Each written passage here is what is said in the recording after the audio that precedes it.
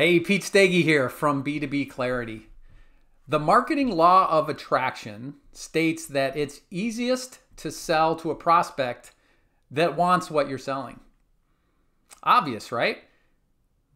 However, there are a lot of businesses that right this minute are spending a lot of time and money trying to convince prospects that aren't their true prospects to buy from them.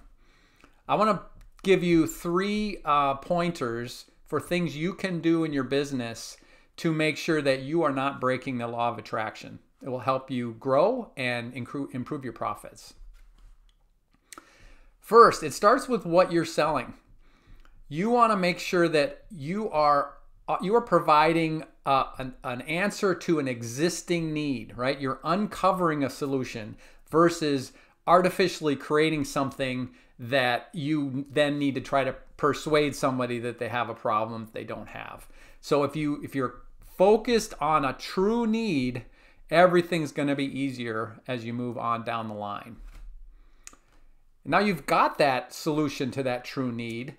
The next really important thing is to look for prospects that have that need, and don't be tempted to try to broaden your market by talking people into having that need or trying to educate them on how they might have that need. All those things are harder than just going to the source and going to the people that you don't need to explain anything. They get it right away.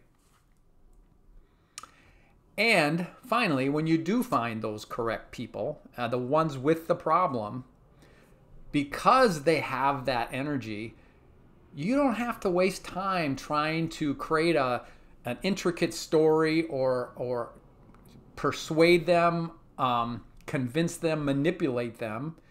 You're really just educating them. You're sharing the good news about the solution you have to the problem that they are well aware of.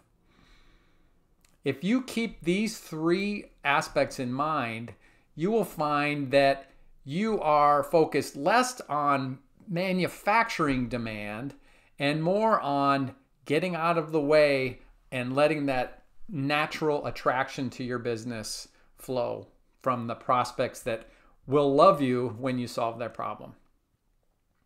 I hope this was helpful for you, and I'd love to talk more about it. Why don't you reach out to me on LinkedIn or at my website.